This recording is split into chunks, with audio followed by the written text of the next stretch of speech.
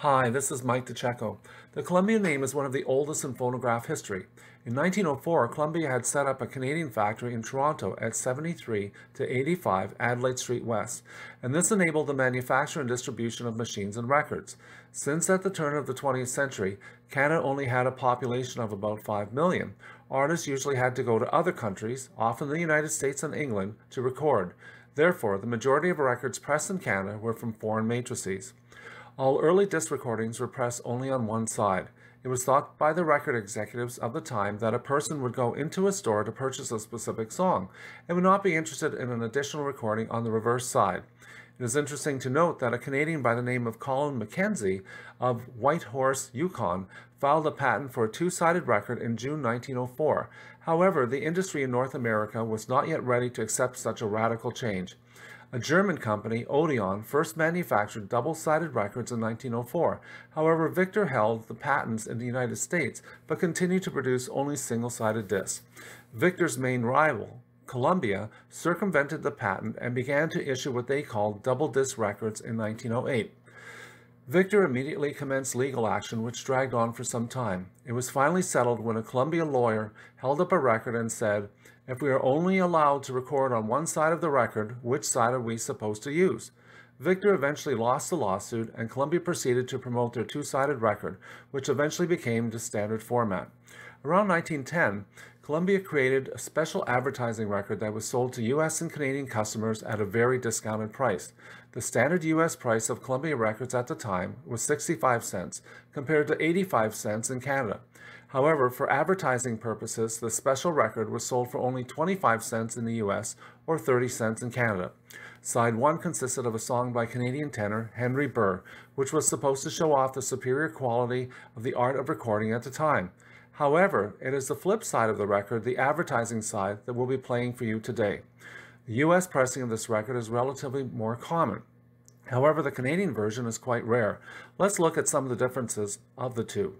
The Canadian recording on side 1 by Henry Burr is actually a different take. Side 2 is clearly a different recording with an introduction that makes bold reference to the fact that the record is made in Canada by Canadian workmen. The Canadian labels are slightly different for both sides of the record. Side 1 is showing a large 30-cent price. Side 2 shows the higher Canadian catalog prices of 85 cents, as well as the fact that the plant is located in Toronto.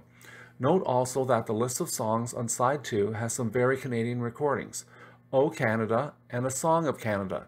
These are added above the same song titles that were used in the U.S. promotion. The Canadian pressing must have been made in relatively short supply, as there is another version that was later sold in Canada. This was actually the U.S. pressing, with the price of 25 cents crossed out in red ink and 30 cents added in.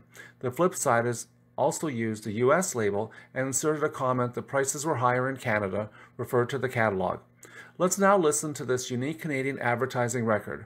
I've used the Vinyl Studio program to reduce surface noise and improve the overall sound.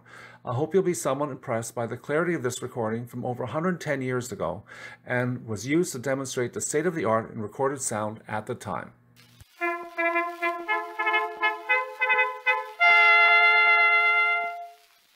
This Columbia double-disc record was manufactured in the Canadian Columbia factory by Canadian workmen. Its purpose is to demonstrate to you the superiority of Columbia records and to show that they can be played on Berliner or Victor talking machines as well as Columbia graphanolas. The patented process of Columbia recording ensures remarkable durability and wear, and the naturalness of tone is reflected as in a mirror. Judge for yourself in Home Sweet Home by the Columbia Orchestra, commencing with the violin and successively taken up by the other instruments.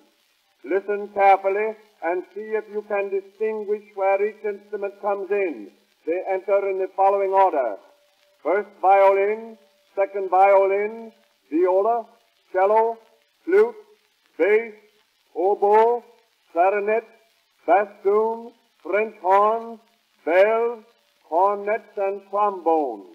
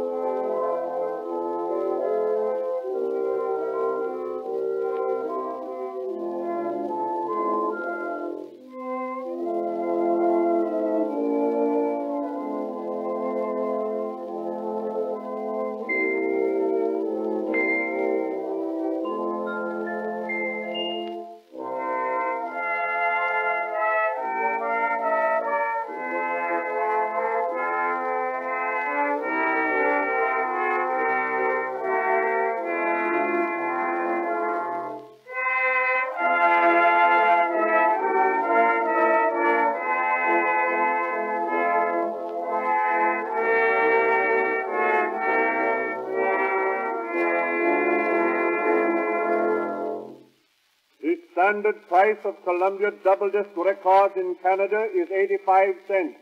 Any Columbia dealer will gladly play you any Columbia record and furnish you with a complete and instructive catalog of Columbia double-disc recordings.